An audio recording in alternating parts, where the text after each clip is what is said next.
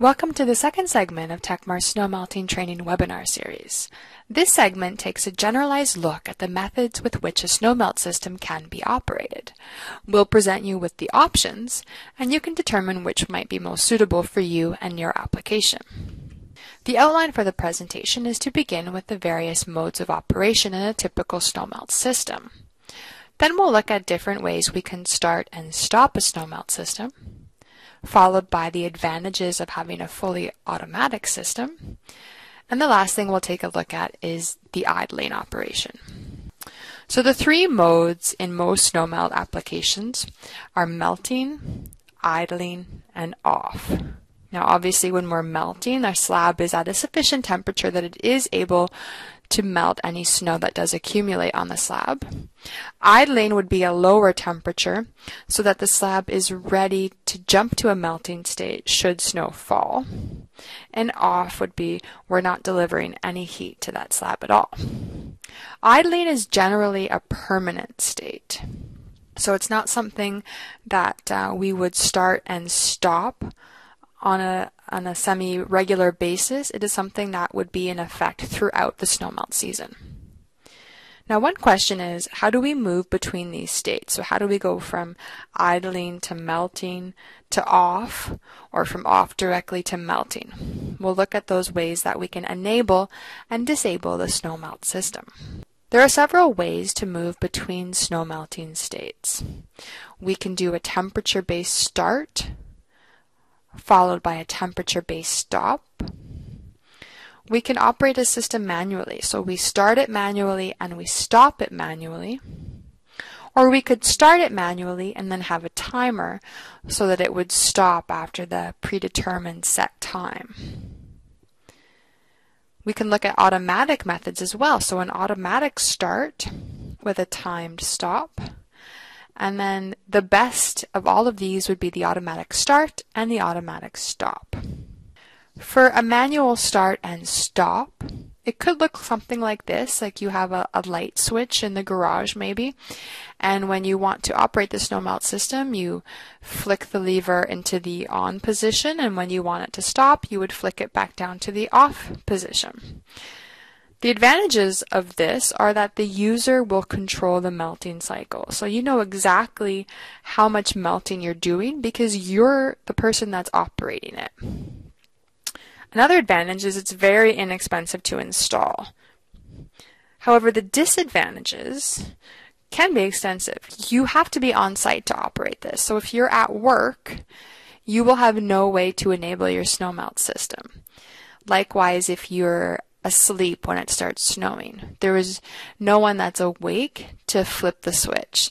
So that's a major disadvantage with this system. I know myself, I used to have a manually start and stop operated snowmelt system, and what I found was if I knew it was going to snow overnight, then there were times when I would start the snowmelt system before bed.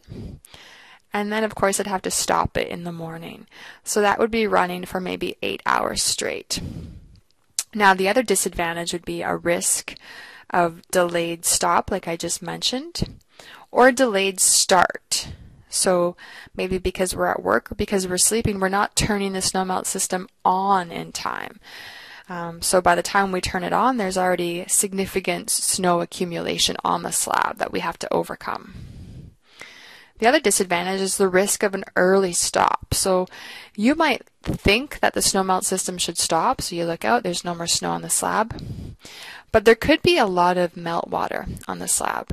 And when you turn that snowmelt system off too early, that meltwater can refreeze and make a very unsafe scenario.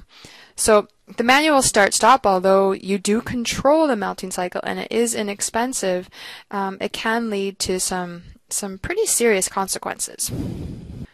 The manual start and time stop is one step better. So you're still controlling the melting cycle, and it is still an inexpensive installation cost.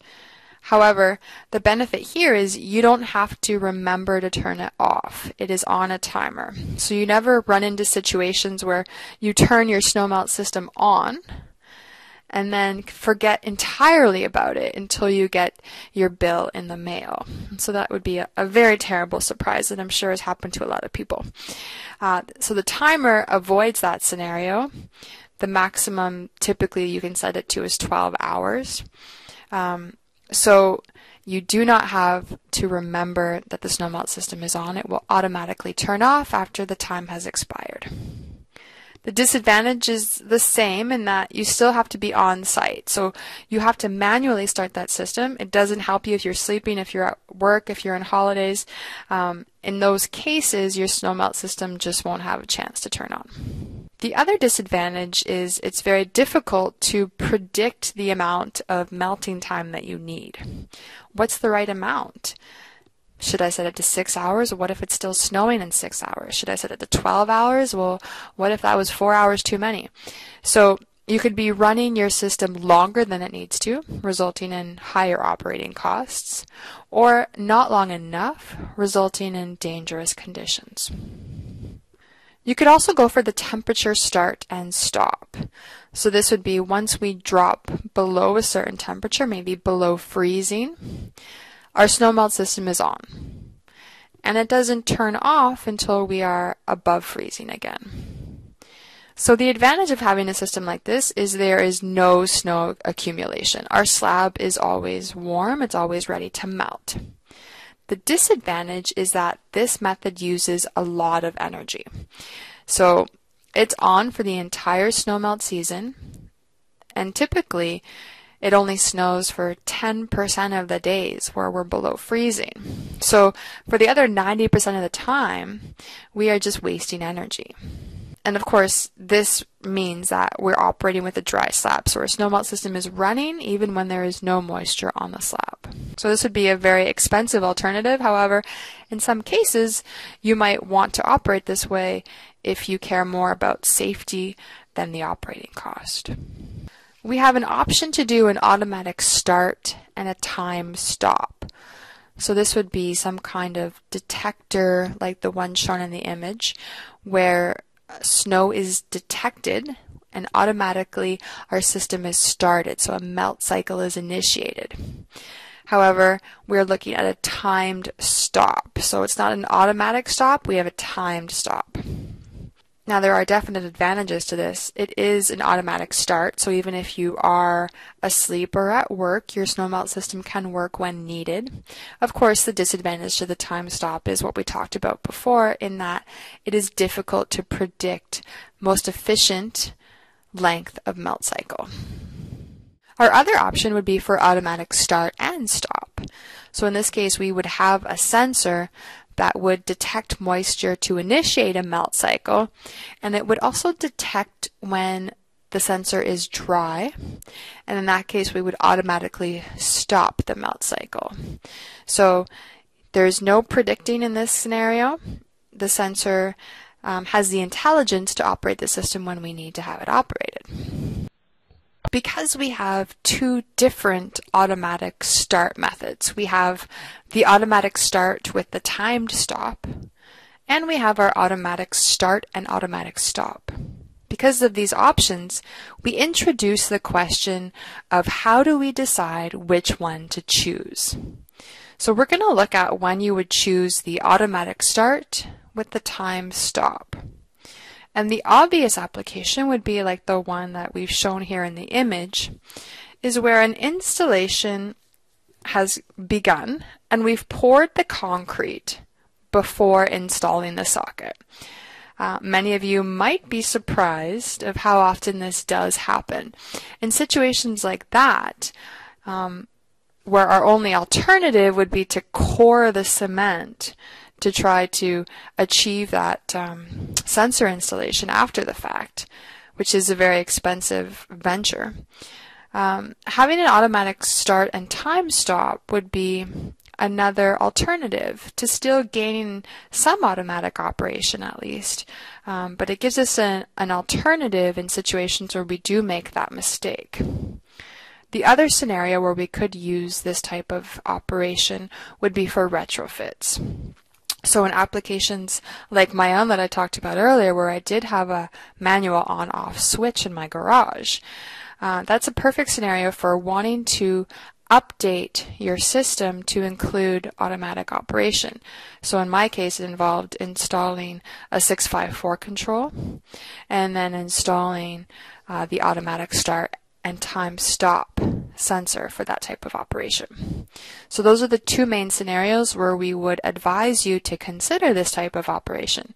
But of course, the automatic start and automatic stop is your best bet if that's available to you. So what are the advantages to having the fully automatic start and stop? Well, it's definitely more convenient. There is no human operator required. The system will automatically start when it's needed and automatically stop when the moisture is gone. It's more reliable because the system operates when it should. So we're operating at the first signs of moisture, and we operate until there are no more signs of moisture. Of course, that will also translate into greater safety. We continue the melting cycle until the slab is dry, so we avoid the chance of a refreeze. And maybe one of the most compelling reasons for most people is the energy savings. We are only operating our system when snow or ice is detected. So we're operating for the right amount of time under the right conditions for snow or ice. So that means when we're not operating, we're saving energy. We mentioned idling earlier as one of the snow melting states. And what we're going to do with idling is preheat the slab, and we'll keep that slab below freezing, but high enough so that when snow is detected, we can quickly respond and bring that slab up to the appropriate temperature. Now, we would do that in areas where safety is prioritized. So hospitals, vehicle ramps, helipads like we've shown here, where we want to melt snow quickly and avoid snow accumulation. Now, the degree of idling will depend on what we call the snow-free area ratio, and we'll look at that on the next slide. There are three levels of the snow-free area ratio. We have AR0, AR.5, and AR1. And for those of you familiar with the former class system, this is what has replaced the level 1, 2, and 3, or class 1, 2, 3. So AR equals 0 would be the entire surface may be covered in snow during melting. Okay, so even though melting is occurring under the blanket of snow, the entire surface may be covered during that process, and the snow will gradually melt after the snowfall ends. So applications for this would be residential type applications, and in this case we are not doing any idling because idling is expensive. And for residential applications, most people want to keep costs as low as possible and are not interested in idling the system to make sure there is zero snow accumulation. It is not a priority, it is not essential. So in this case, idling would be turned off. If we have an AR of 0.5, what that means is that 50% of the surface area can be covered with snow during the snowfall event. And the remaining snow will, of course, gradually melt after the snowfall ends. Now, this would be recommended for commercial applications such as docks, ramps, entrances, and driveways. Could be used in residential applications if it's very important to the user that snow melt quickly. In this case, we would idle the system, but it would be at a lower temperature, so maybe mid-20s. The next level, the highest level, would be an AR of 1. And what that means is absolutely no snow accumulation is allowed. So this would be recommended for hospital emergency entrances, helipads, or high priority aprons, loading areas, runways, etc., where it is critical that there is no snow or ice accumulation.